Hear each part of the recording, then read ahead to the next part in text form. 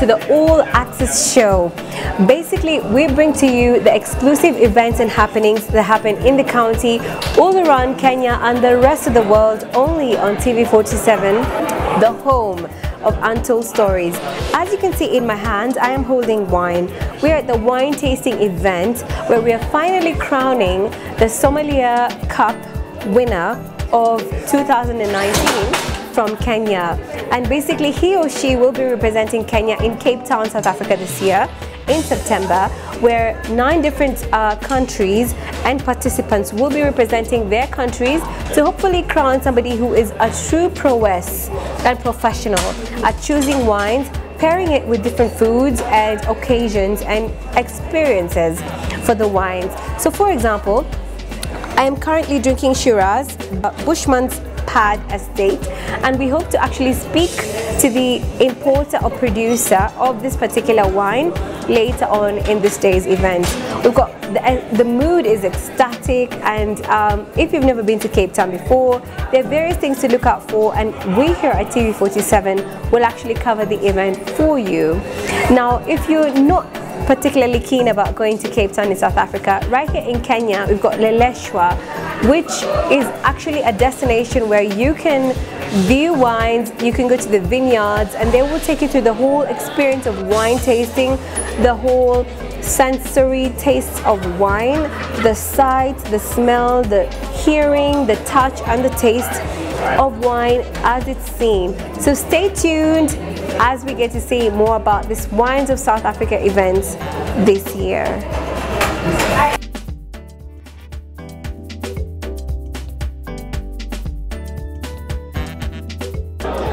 Hello, good evening. My name is Edgar Adoli from South African Airways, Nairobi.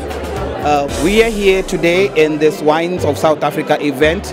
As South African Airways, we are the flag bearers of South Africa. So any South African brand doing a show in Nairobi, we always come on board to give support, because this is also good for our corporate market.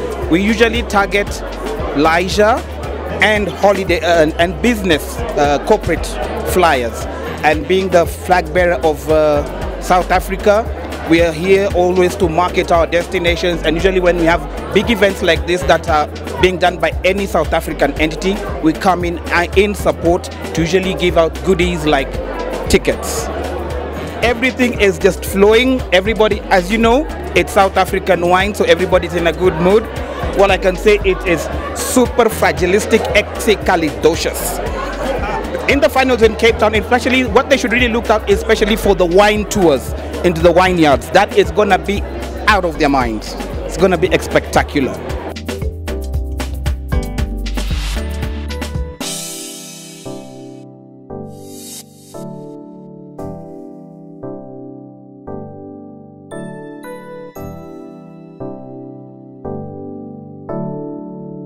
So my name is Judy Ngene. I'm the CEO of Galina Agencies, and we are wine importers.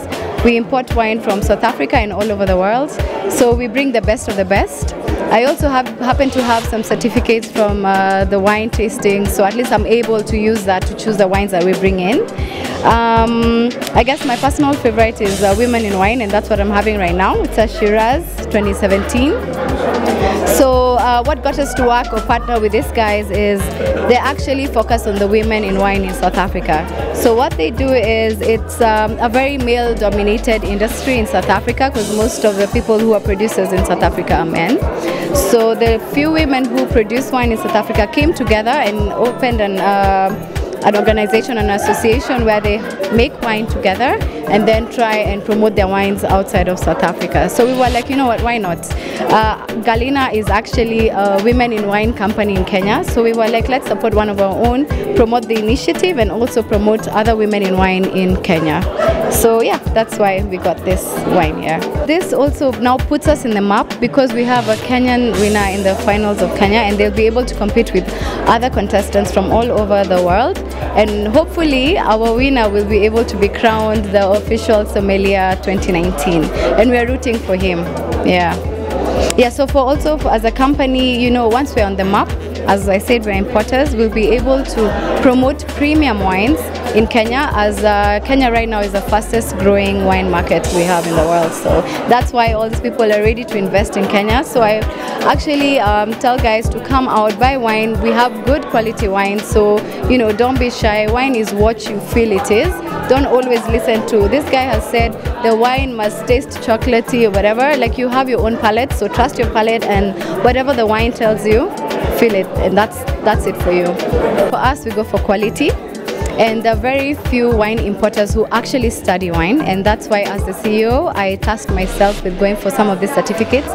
So I've done 2 certificates from WASA, and at least I'm able to choose my wine according to the taste of Kenya. So in Kenya is a sweet market, so I also try and look for sweet wines, something that will be a fast mover, and then also not forgetting the people who actually know their wine and they know what they want to buy. So I'd be able to get a very good premium wine, and one of those is actually from Bushman's Pad Estate. He's one of our partners. We import from him, and he has very top premium wines.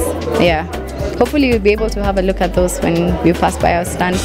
Yeah. You've talked to one of your partners. How many partners do you have as a whole? And do you only have partners from South Africa, or are they from all over the world? Well, we have partners from all over the world. In total, I think there are probably 9, because we went shopping for wine partners, people with good wine. So from South Africa, so far we have 4, and that's Orange River Cellars, of course, Women in Wine. We have Bushman's Pad Estate. We have the Wet Shop. We have from Netherlands, we have Country Lane. It's a cream liqueur. We also have 3 Monkeys from Spain. It's very interesting, beginner level, but very good wine. We have from Italy, Vinum, and they concentrate on organic wine. So yeah, we have our portfolio is quite large. Changing from an important source of nutrition to a cultural complement to food and compatibility with a healthy lifestyle. As an enduring cultural symbol of fine life, the role of wine has evolved over time. Good evening, Lucy. My name is Menno Skaafsma. I am from origin I'm Dutch, and since 25 years I'm a wine owner of a wine estate in South Africa that I started from scratch because I saw the potential of South African wines, and especially the terroir, and the opening up of the market after the political situation changed. The good thing about this is that we were able to improve the wine industry by bringing the latest technology in there. And nowadays South African wines can compete with the best wines in the world. I'll show you my wine. It is Bushman's Pad. Bushman's Pad wine. This is our logo. Our logo is the Bushman, which refers to the traditional inhabitants of the country, which we still have respect for. And my farm Bushman's Pad is called because the Bushmen at the time moved over from the Karoo desert area on the other side of our mountain range over the mountain for their copperheads that they could buy there because they needed them for the hunting. So there is a real history on this farm. I am proudly presenting my products to Kenya at this show, and I'm happy that we have the chance that an African product can be sold in another African country, because I think that Africa should focus on their other neighbors and other countries in the continent to produce a market where they benefit each other, because too many products from Europe are here on the shelves while the products from South Africa and other countries are staying a little bit underdeveloped. That is my message I give to the people in Kenya. Buy the products from South Africa, and maybe it will reach out that the Kenya coffee gets better sold in South Africa, because I noticed that the Kenya coffee is a beautiful product. I really enjoyed drinking coffee here. Thank you. Wine is probably one of the oldest products in the world, produced since about 10,000 years before Christ, because people discovered what you could do with grapes. But I think Africa stayed for a long time out of it.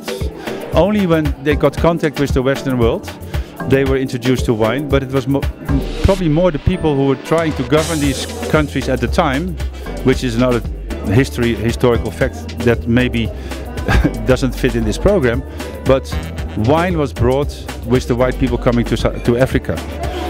I think that the African people should discover wine by themselves, and they should be educated And it's up to you, like this program, to show people the quality of wine and also the health benefit of wine. It is proven that if you take 2 glasses of wine, preferably even red wine, a day, it keeps the doctor away. And it lowers cholesterol, it chills you, it may take some stress away from you. Those are things that are really important. And the good thing about wine is it's a natural product. The way it's produced is by natural yeast. The alcohol that is in it is, let's say, less body resistant than the alcohol from heavier drinks like whiskey and brandy. The body takes a lot of effort to filter that out of the system. So wine is really a health product unless you drink it too much. But that is in life with everything. The things you do too much in life are not good for you.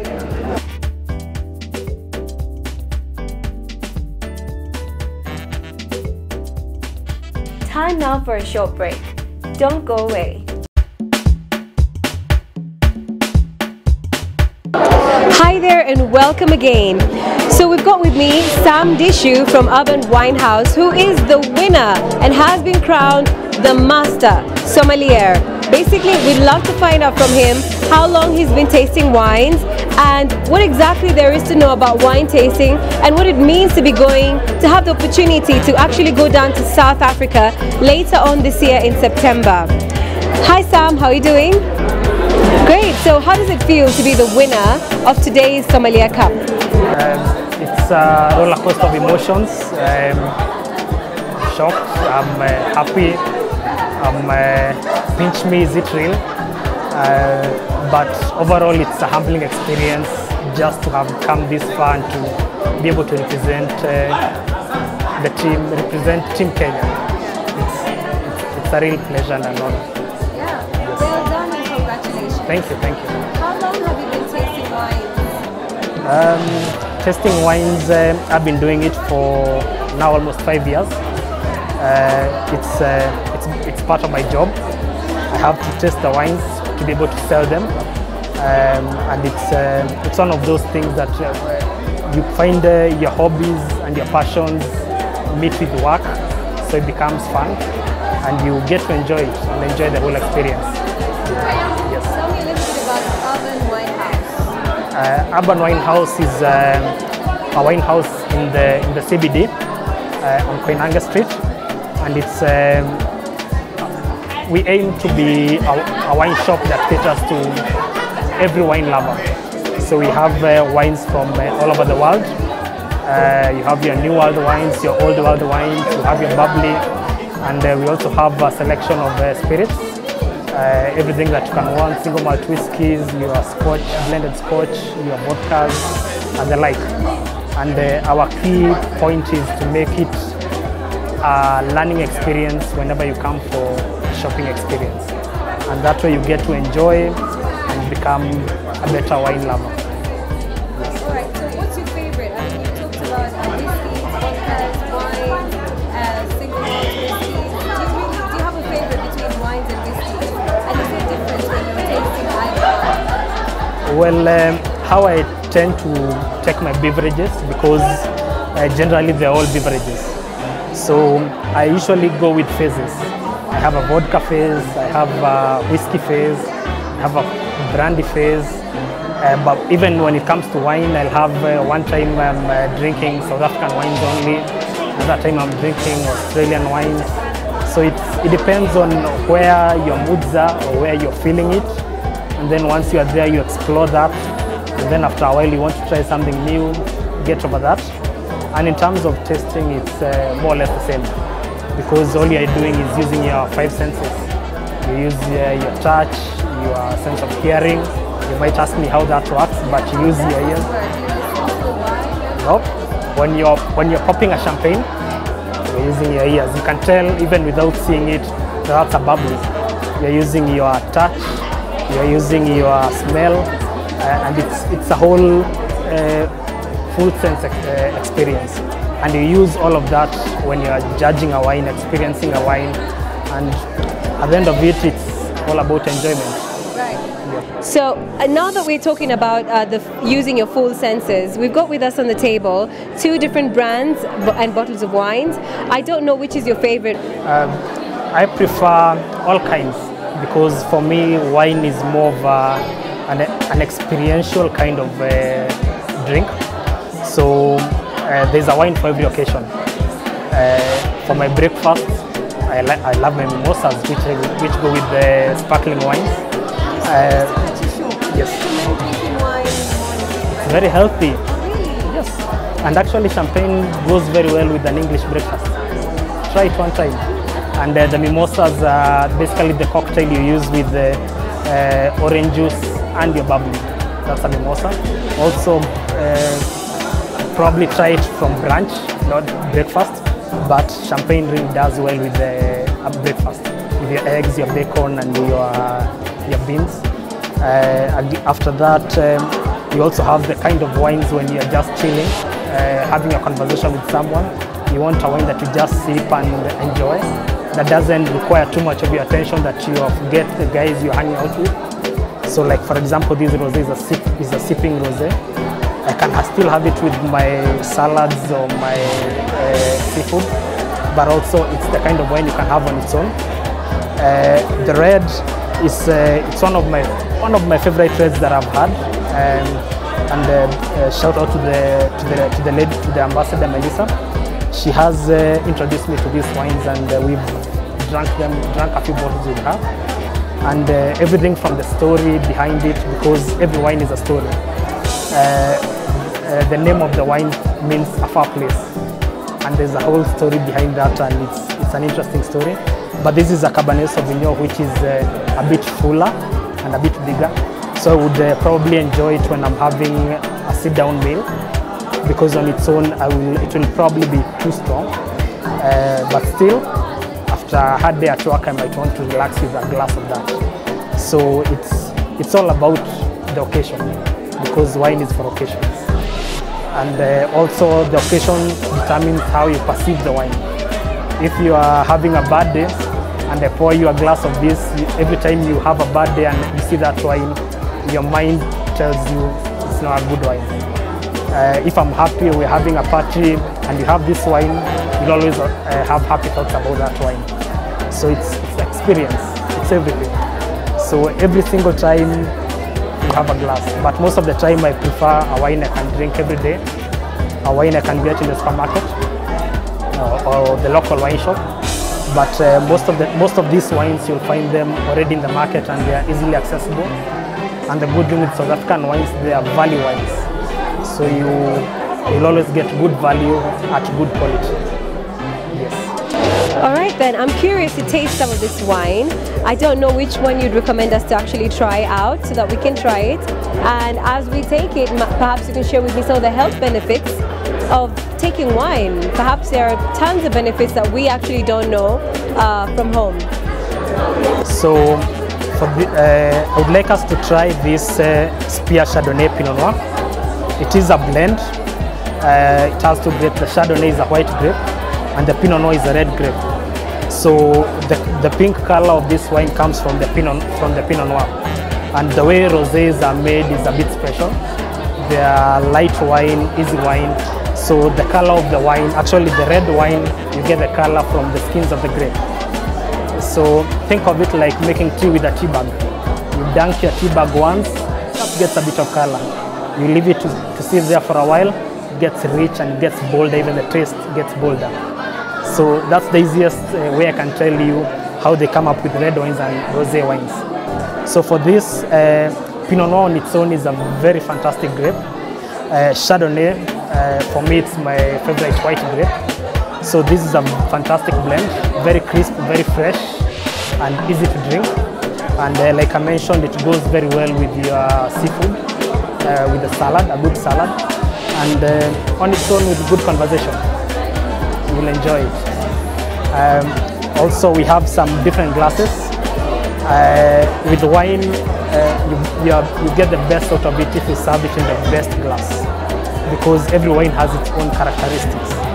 I would say this is like when you're going to the office, you wear a suit. When you're going to the swimming pool, you wear appropriately. So it's the same with wine. Like for example, for a rosé, because it's a bit on the lighter side, you want all the flavors concentrated, so you'll go for a smaller bowled glass.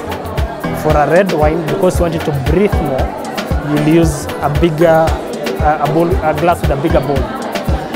For a champagne flute, you are having it very slender and very tall.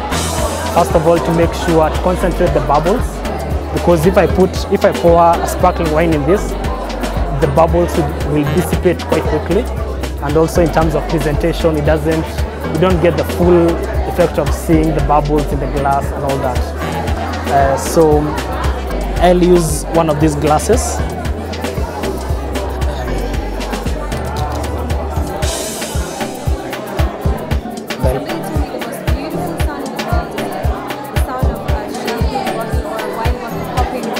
Actually, if we were using a cork, when you're pulling it out, it has that distinct popping sound, which for me I take it is as a sound to begin fun, starting fun. Yes. So it's when you look at that wine, it's I also pour for you on that. This is one of the things they were testing in the competition, service, and part of it is learning how to pour properly. If you noticed, I didn't do that. I also didn't touch the glass. I poured it nicely, finished, didn't spill. It all goes to how it's supposed to be done, and also presenting the bottle. So, like for example, this is a Spear Rosé, a blend of Chardonnay and Pinot Noir. It's a 2018 vintage, meaning it's very, very young, which is how it should be drunk. You should drink a rosé or most white wines as fresh as they are. And like I was saying, use all your senses. You start by sight. Look at it. You can tell a lot by just looking at it.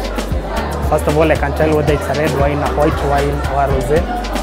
I can tell, and also by looking at the color, I can tell whether it's a young one or an old one.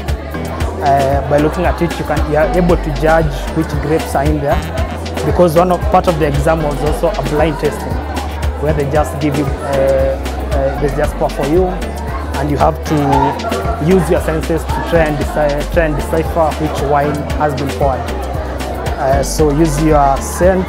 Is it clear? What color is it?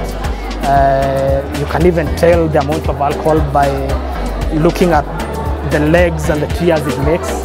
The more viscous it is, the more alcohol in the wine. Then from there, use your nose. There's a lot of the tasting we do is actually on the nose.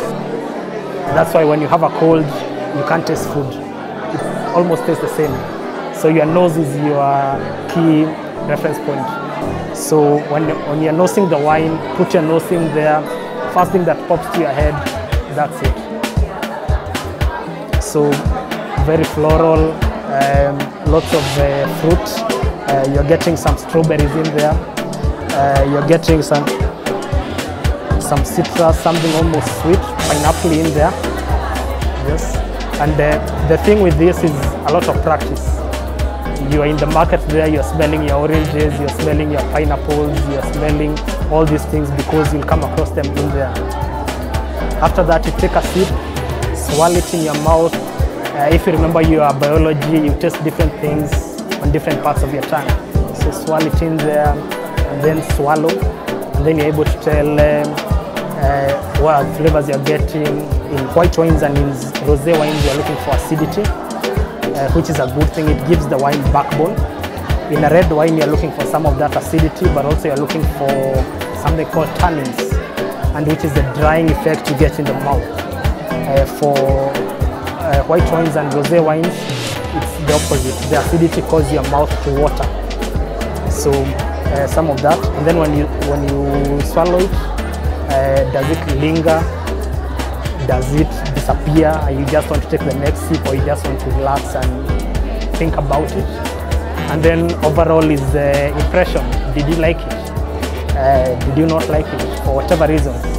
And the beauty with wine is it's subjective.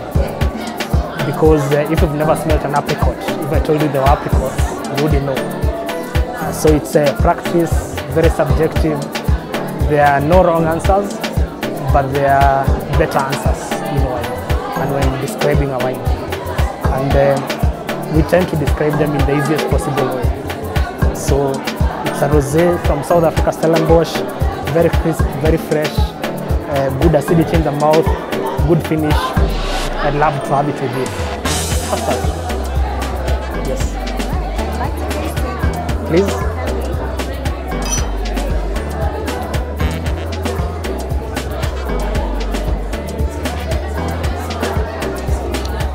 Lovely, lovely wine. The sweetness comes in from the Chardonnay, because the way they make it is sort of a style of a riper Chardonnay. So you're getting hints of sweetness in there, but mostly it is more on the dry side, more of an off-dry kind of wine. Yes, well balanced. The acidity is not too much. And when you talk about balance in a wine, we are talking about everything. From the way it looks, from the nose, from the palate, and the way it goes down. So you can find a wine that is out of balance. Either the nose is too much, that doesn't translate on the mouth, and some of that might be because of serving it at the wrong temperature. You'll realize for white wines, rosé, serve it chill them. For red wines, chill them a bit. We always say room temperature in France or South Africa or wherever is not the same room temperature in Nairobi. Even in Nairobi and Mombasa, room temperature is different. So you are aiming for a specific temperature for that, so that you can get the best out of it. If I serve it too warm, you don't get the alcohol, and some things you will miss out. You serve it in the right temperature and it opens up and it's there. You can't mistake the flavors, the aromas and all that. Yes. Alright. First question. Yes. Chardonnay, Pinot Noir, these are types of fruits. Grapes. Technically grapes are fruits, but they are all grapes. And that's the most basic level of a wine. Because the grape determines what the wine will be. So if you have your Chardonnay, you'll make Chardonnay wine.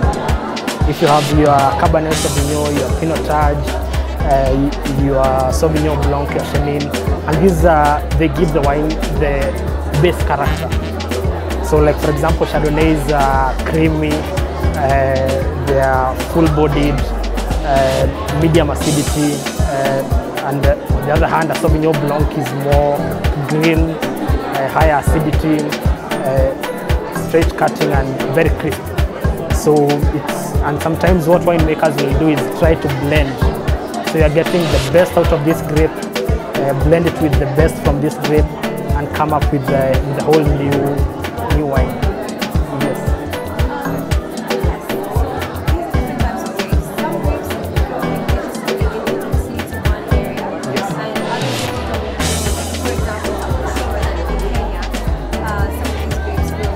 Yes, we do have actually a local winery, and it's in Naivasha, Leleshwa. Leleshwa is our Kenyan success story, and one of the judges is the winemaker. She's called Emma, lovely lady, and they are doing some good stuff. The Sauvignon Blanc won some awards, and actually I think 2 years in a row, if I'm not wrong, 3, and it's just in Naivasha, and they do organize some mini tours of the vineyards and all that. So it's one of those places you want to go and see, so that you don't have to go there to South Africa, to France, to actually see where the magic happens. Just drive over there, you talk to them, they tell you when you can visit, and you learn a lot because most of the magic happens in the farm. The winemaker just picks the best, finish it, tops it off. So it's a good place to go and see. And personally, I'm very proud of the work they do over there. It's a Kenyan wine that's going places, and I'm looking forward to seeing what more they come up with. Yes. Alright, Sam, finally, I'd like to find out, have you been to South Africa before? Are you excited about going down? What's the one thing that you definitely can't wait to see when you get down there? And, comparing the wine culture in South Africa in comparison to Kenya? Well, South Africa, actually I've never been outside Kenya. So on so many levels, this is, it's about 4 bucket list items on one go. So get out of Kenya, visit a vineyard, attend Cape Point Festival, drink hundreds of wines, paradise you can say. Also meet other guys because there'll be contestants from 9 different countries. So exchange experiences, learn what works for them, and also it's a good opportunity for me to share our Kenyan passion for wine. We are growing. Other markets are more developed, so some other contestants will be from more developed markets, but still we believe in a good showing there. And I'm with the support of the rest of the team. We call it the wine group. We love each other. We've been working together since forever, and with the support of everyone, we can give Kenya the best representation possible. And I'm really grateful for everyone. You learn something from everyone. And even though some of them you compete in the market, at the end of the day, you're all in the same industry and you have to come together, work on this, help each other here and there, even in terms of lobbying the government to give us for policy changes and all that favor our industry. So I'm going to be the face of the Kenyan team, and I'm humbled by that experience, and I will give it my best shot. Yes. This one is off the hook. Are you taking a +1 with you on this trip? And if so, or if not, is it open? Who would you go with? I'm trying my best. I hope I can take my wife with me. She couldn't be here today, but I called her and she was screaming all over the house. And I hope the guys at South African Airways can hook me up. They are the sponsors for the ticket. So I hope they can consider my +1. It's always good to see the good things in life with your significant other. Yes. All right, thank you so much, Mr. Sam, and we're really happy to have seen you actually carry the Kenyan flag all the way high up there. And we wish you all the best, and we really hope that you'll actually emerge the winner and the master sommelier in Africa. I will. That's my Asante. Great. Today we have had an exclusive event right here in Sierra Lounge in Yaya Center. So basically we have crowned Mr. Sam as our representative in Cape Town. Hopefully we'll come to you from Cape Town, South Africa, to find out of the 9 representatives from the different countries who will be the finalists. Stay tuned on the All Access show, where we get to find out exclusive events and happenings from Kenya and around the world. I've been your host, Lucy Riley.